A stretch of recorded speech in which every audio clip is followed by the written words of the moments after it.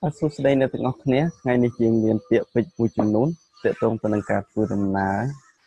ដែរដូច្នេះយើងមកមើលកិរិយាសព្ទ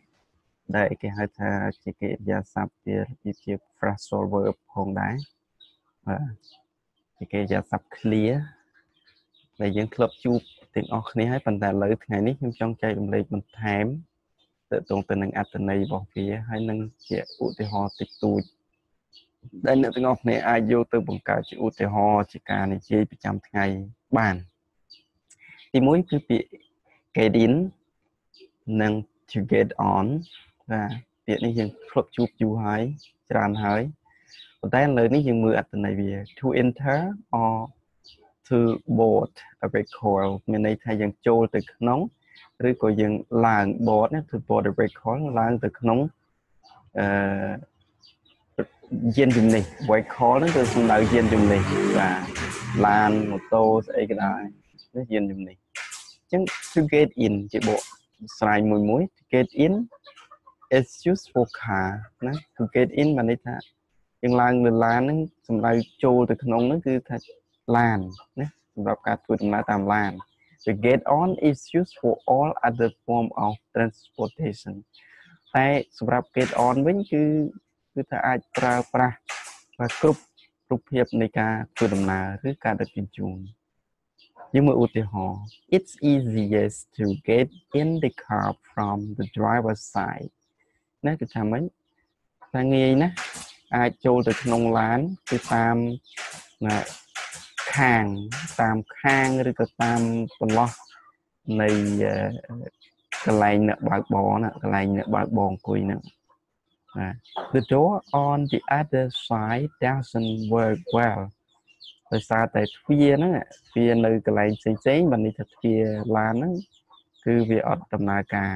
បើកមិនបានឬក៏វាគាំងអីចឹងទៅ doesn't work well I always get on the bus to work at ផ្សារថ្មីនេះគឺ get on វិញម្ដងឃើញទេ bus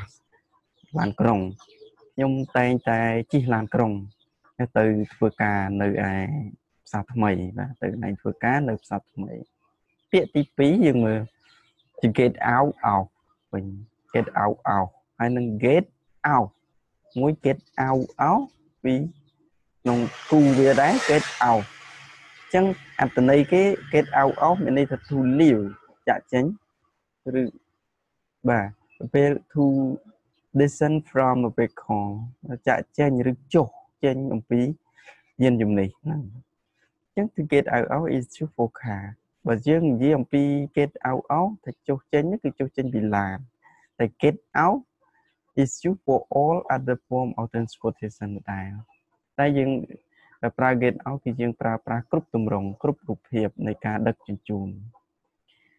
ជាមួយឧទាហរណ៍ Why don't we stop and get out of the car for a while ហេតុអីបានជាយើង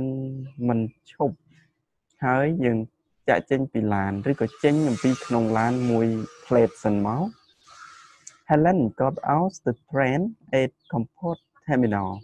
តែឧទាហរណ៍ទី2គឺ Helen បាទចុះពីលើ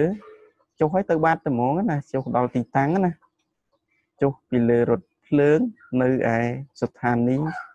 បាទស្ថានីយ៍កន្លែងគេឈប់ហ្នឹងខេត្តកំពតទី3យើងមើល to put on អានេះតើតងទៅនឹងសម្លៀកបំពាក់វិញ put on to place on oneself to put on មានន័យថាយើងស្លៀកយើងពាក់យើងទាំងស្លៀកទាំងពាក់ហ្នឹងបាទ usually set of clothes នេះគេដាក់ជាធម្មតាគេច្រើនប្រើទៅលើសម្លៀកបំពាក់ Mary put on her coat and left the room Mary បានស្លៀកពាក់អាវធំរបស់នាងហើយបានចាក់ចេញពីបន្ទប់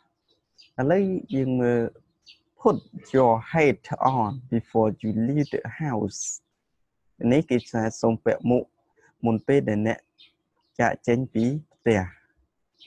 ឡូវយើងមកមើលពាក្យទី4វិញគឺ take off គឺ remove បានន័យថាយើងដោះចេញវិញតែមិញ put on យើងពាក់យើងបាទឃ្លុំពាក់ហ្នឹង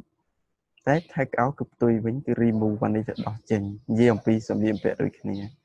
John took out his jacket